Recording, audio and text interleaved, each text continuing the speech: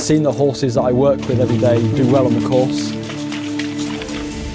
If you enjoy what you do, you never work a day in your life. Great people and great horses. The thrill, the camaraderie between all the people involved. Seeing the improvement, like the relationship that you build with them. You're doing something that's really important.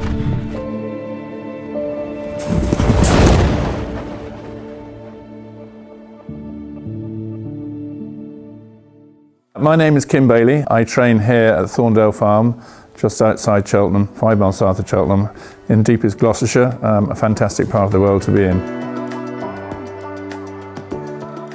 We came here in 2006 with only 20 horses.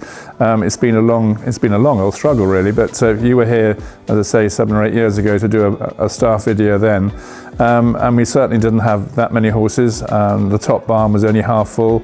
Since then we've doubled the string, and we've got a capacity of 70 horses, and I don't wish to get any bigger than that. You know, you're as good as the people you employ. The staff that work for you are the most important people in the yard. Obviously owners are very important as well, because without them we would be completely stuck, but horses, owners and staff are, in that order, are really very important.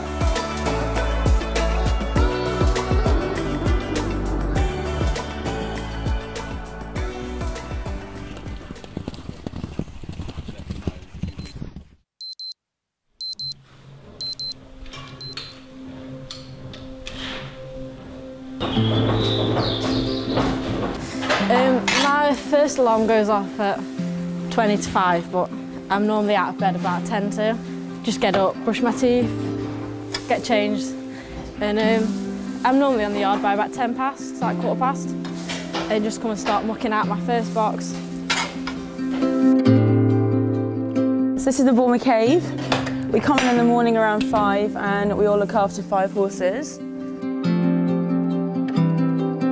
He's one of my favourites though, he's gorgeous. They all get fed, they start at 6, so our assistant trainer Matt and our head lass Kate will come around and feed them at 6.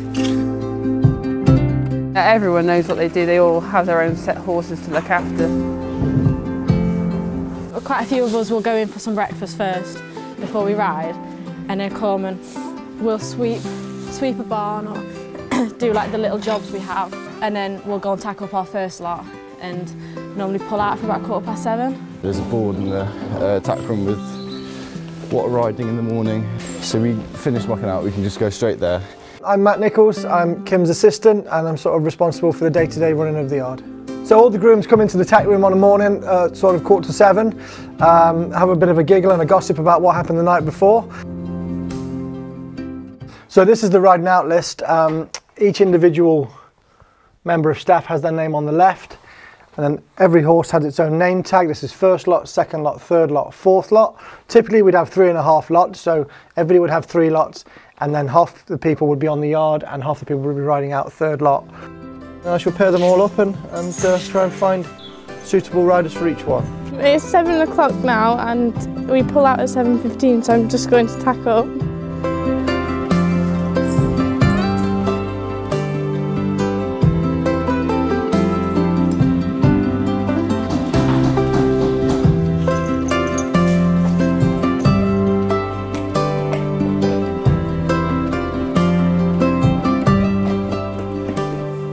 We're going to the arena, do a few laps of walk, and Matt will just discuss with everyone what we're gonna do.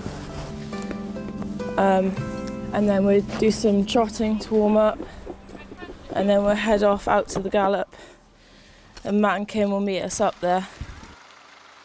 Our first lot pulls out at 7:15, and as long as their horses are mucked out and they are on their horses and have collected into our collecting area by 7:15, I'm not a huge panicker on what time they start. Gone are the days when I used to stand by the gate at 6 o'clock and get very irated if they turned up at 6:05. Now it's a different ball game, and that's one of the reasons why I think the longevity of staff has changed. So our first lot pulls out at 7:15, the horses are ridden out, they come back in. They get back in about 8 o'clock, they're then washed down, brushed down, and then they get on the second lot and repeat the exercise.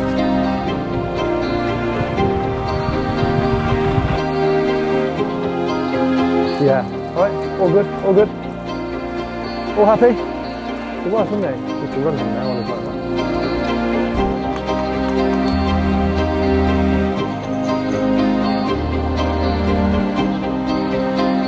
that. We are just on our way to warm up in the school and have a walk around the second lot.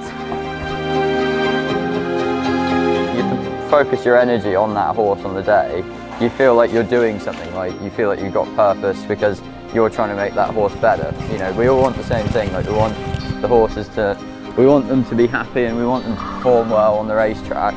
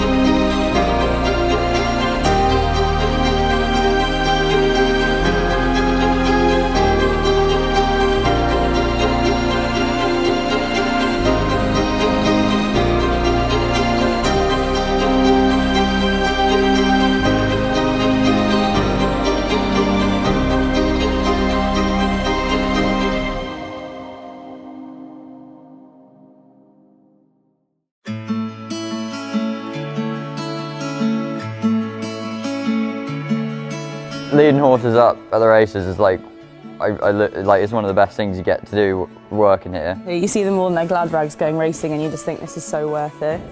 You know, if you enjoy what you do, you never work a day in your life, as they say. So yeah, we are really, really lucky. I'm just getting him ready now. It's not time to leave yet, so I'm just getting him placid. The staff looking after a horse, the most important thing for them is that they love their animals and to see them run. And they'd like to present them looking fantastically well at the racecourse. So the chance of winning a best turned out prize is always something that they aspire to. We're very lucky we win a huge number of them.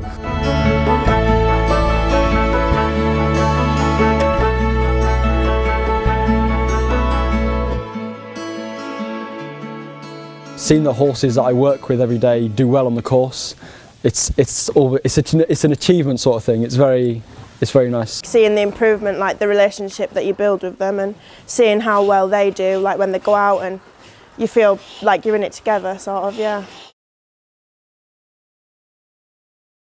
Hi, my name's Lee. I'm the travelling head girl for Kim Bailey. I am platting Does He Know now. He gets quite excited at the races, so just keep him relaxed and so we don't have to do too much with him at the races. So I'm just going to bandage him up to travel, just in case he knocks himself in the lorry. Bandage all four legs up over the knees and the joints and his tail just to protect his legs while he's travelling. So we've got the hay from Marston Abbey. We've got the sweeping brush and the scoop to clean it out after. We've got some chifneys. We've got the silks. We've just got all the brushes and stuff and buckets for watering. Right, we're all set and we're off to Cheltenham now. I was up at 4:30 this morning to get ready. And what time is it now? It's now 11:30. And what time will you get back and leave the yard? I'm not too sure. Normally we finish at 5:30.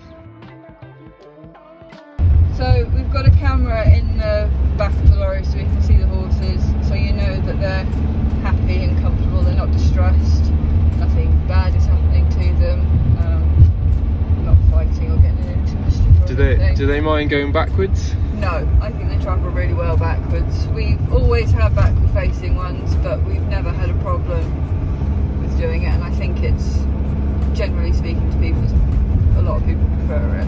For Scotland and things, we always carry water in the back and we'd stop at services maybe halfway and offer them a drink. And for really long journeys, if we're overnighting, they'll have a hay net, but for most journeys, they don't. So if you know one that kicks, it'll kick every time, but that's just the way they are. But if they're normally quiet and then they start kicking, you know something's wrong. So when we get there, we'll take him off of the lorry, and we'll take him into the stable, take off his bandages, give him some water, and then we'll go and wash him off, and we'll walk around for a bit to have his legs stretched, and then we'll start getting him ready to go into the track. Hello, handsome.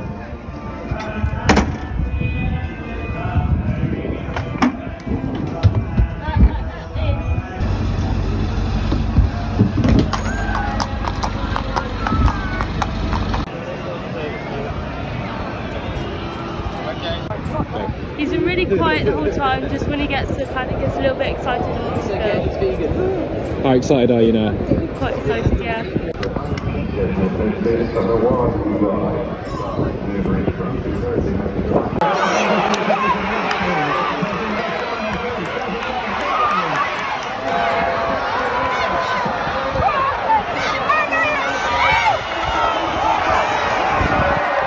How does that feel? Good.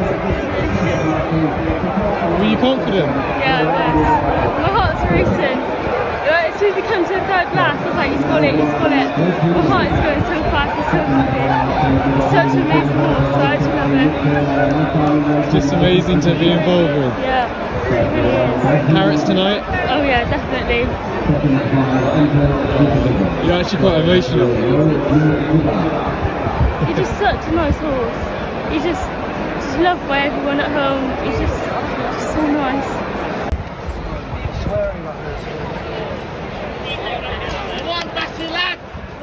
One mustn't forget that these horses are really important to the people who look after them. They see them every single day, they work with them every single day, and for them to see them perform on a racecourse successfully is one of the greatest moments. And watching a member of staff go past the winning post, is seeing them cheering and yelling is something that we get pleasure out of.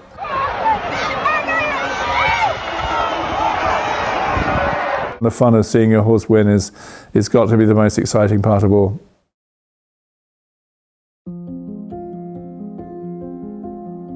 Well, the thoroughbred is, to me, one of the most beautiful animals you'll ever come across. I love watching horses move.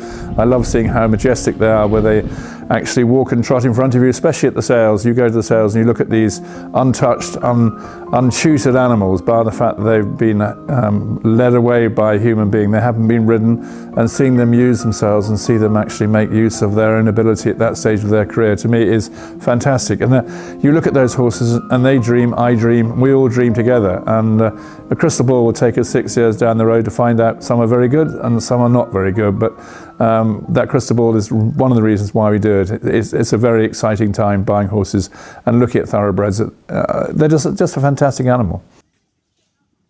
You know, the horses that I do ride, I ride the First Flow, who's, you know, very luckily won that Grade 1, which is a very, very nice privilege.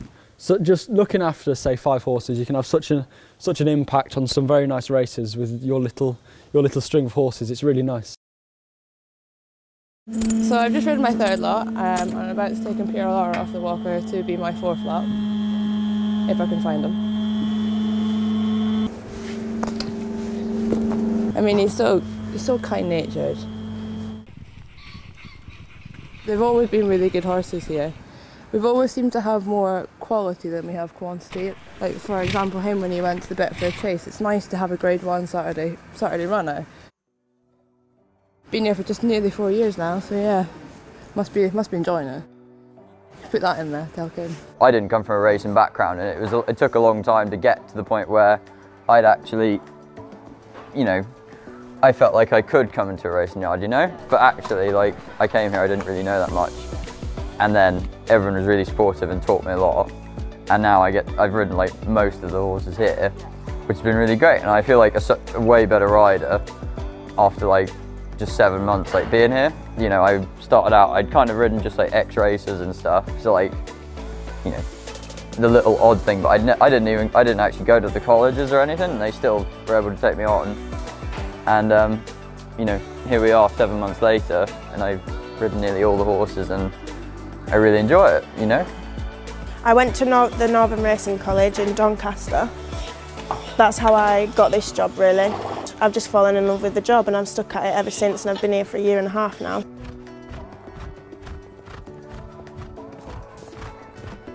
It's hard work, but it's more like you have to really be into it and like it to be able to do it. Riding out in the morning, like seeing the sun come up, it's so beautiful. We have some views like from here. It's so beautiful. My favourite thing about working in racing is definitely the horses. You can form a bond with them, and you get paid to look after and ride these top-class national hunt horses. It's really a privilege. He's so funny. He has such a big personality. I love it. Yeah, He's only a baby. It is a job. It's more than a job. It's a way of life. It's a form of dedication to work with animals and look after animals, and we're very honoured and trusted and lucky to have animals to look after like we do. Horses' welfare is the most important thing that any trainer should really worry about, because at the end of it, A, we can't do it without horses. Secondly, they're pampered, and they're incredibly lucky to be here. As far as I'm concerned, incredibly lucky to be here. You know, they have fantastic staff looking after them. They get the top quality feed, the top quality bedding. They're treasured, they're treated with total respect and totally loved. And you know, we pride ourselves in the fact that our horses would probably win more best turned out awards than anybody else. We have a reputation for our horses looking fantastically well at the races. And that means my staff work hard, and they work hard to make sure themselves and the horses look well. Horses' welfare is undoubtedly hugely, hugely important.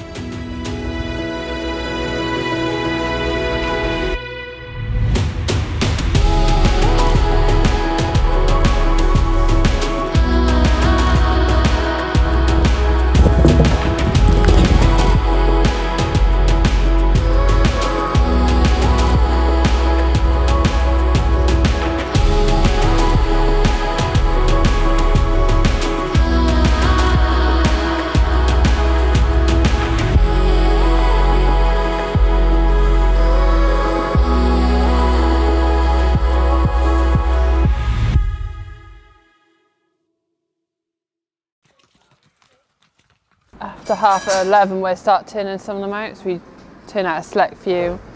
When it's quite cold like this, we don't turn out too many of them, just so you get a bit of fresh air. Maybe if they're a bit fresher, they get a bit of energy out as well. We have like from 12 till 3:30 off. And then we'll come back, and then we'll just muck them out again and feed them all, put them to bed, and then we'll start all over in the morning again.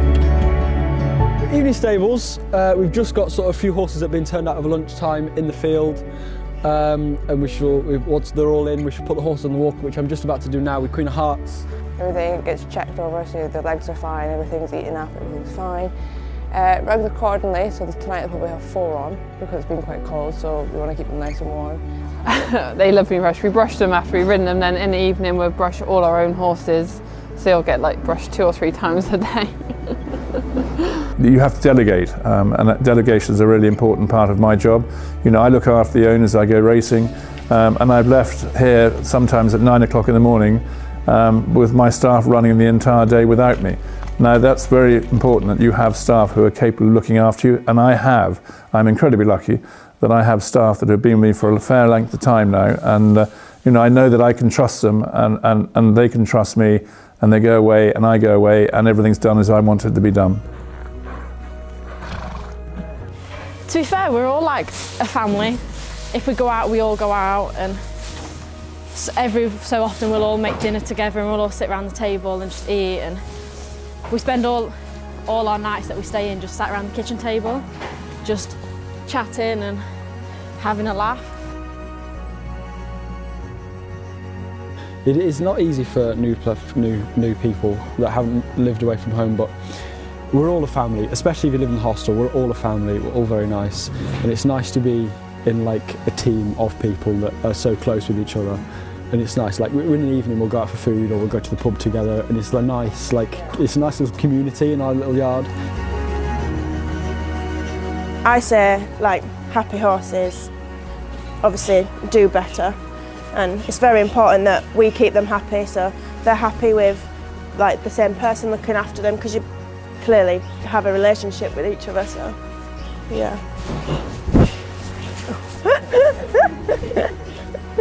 You're a good girl. I'm very lucky. I train for some wonderful people. I really enjoy meeting people. I enjoy working with people. I love my sport. I love racing. I think it's important that we should realise that actually there is a huge career lift when you get involved in racing. It's not a sport that it should be looked upon as being an also-ran department. It's not. It's one of the biggest entertainment sports in the country. We employ a huge number of people. And it's something we need to address and make sure that people realise that there is a future in it. And we should be encouraging it.